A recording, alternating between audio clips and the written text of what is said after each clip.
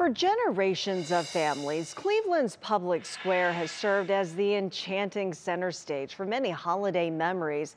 But there is the stark reality that public square is a target for crime. 3 News investigator Marissa Sines details the crime that looms in the shadows of the holiday lights.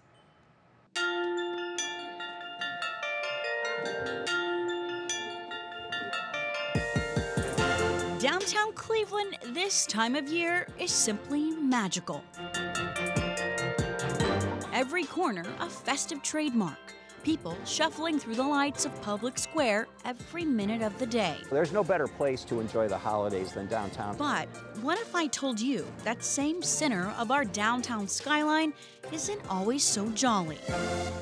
Police records we obtained show in the last 5 years, Public Square is home to over 400 crimes, 35 of them sex offenses, 66 robberies. Menacing reported 78 times and a startling 184 assaults. You know, Marissa, those things happen. In our experience, 99.9% of the time those violent incidents happen downtown. It's between people that know one another. Ed Eckhart is the senior vice president of the Downtown Cleveland Alliance. He says the violence shouldn't deter visitors from holiday cheer. I don't want to kind of brush it off as it's not something that people should be concerned about. It's not a random act. It's not where somebody should be concerned that, hey, if I decide to go downtown and look at the lights, that something's going to happen to me just because, you know, I happen to be in the wrong place at the wrong time. For Clevelanders who shuffle in and out themselves, the reviews on safety are mixed. There's crime everywhere.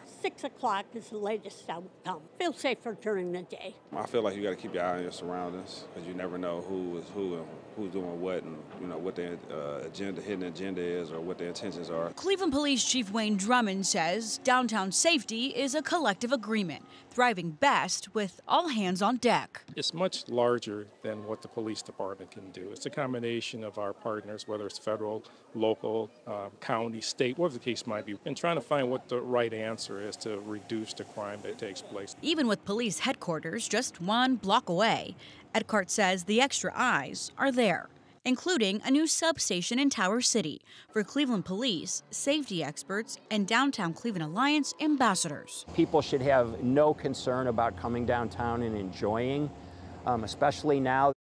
The new substation is also a starting point to address homelessness in Public Square. Eckhart says the launch of the new space is to work with Cleveland police and local organizations to make sure the homeless have what they need, not only to keep downtown clear, but for their safety too.